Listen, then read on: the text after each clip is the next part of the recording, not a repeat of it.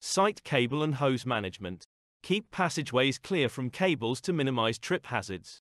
Do this by using cable bridges, as required, to route cables across walkways. Arrange route cables in an orderly manner, and use cable ramps to prevent trip chances. Make use of cable trays to lay down multiple cables. Keep cables as short as possible. Where cable stands or storage are provided, ensure that they are used, especially for rolled excess and unused cables. Hang up cables and make sure they are returned to the proper storage areas when not in use. Separate, or isolate cables from sources when not in use. Ensure all cables are kept away and clear of water.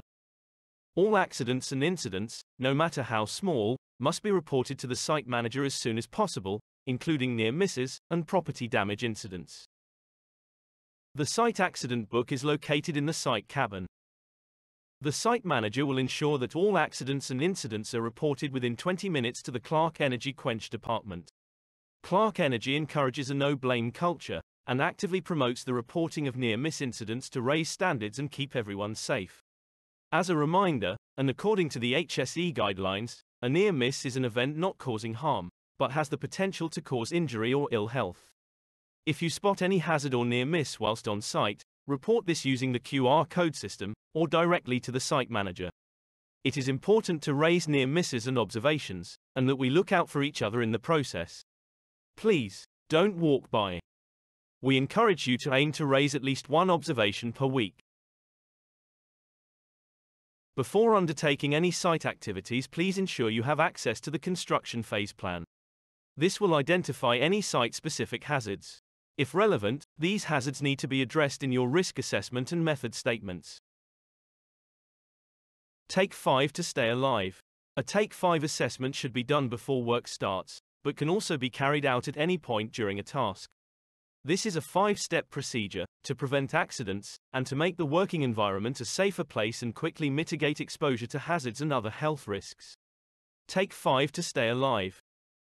1. Stop. First, think about all the potential risks associated with the task about to be performed.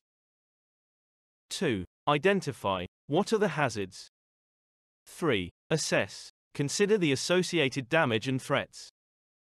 4. Control. Modify the RAMs to show the new measures to eliminate or reduce the likelihood of occurrence. 5. Proceed, and review again if necessary. All parties should understand and countersign the amended RAMs prior to recommencing work. RAMs should be considered as live documents. No job is so important that it can't be stopped to take 5. Asbestos.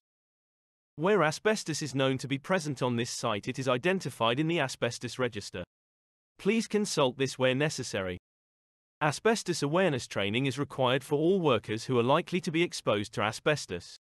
If you encounter any material suspected of being asbestos, stop work immediately and inform the Clarke Energy site manager and your own supervisor.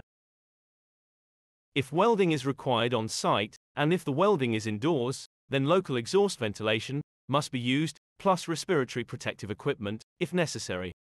If welding outdoors, then just respiratory protective equipment, RPE, must be worn.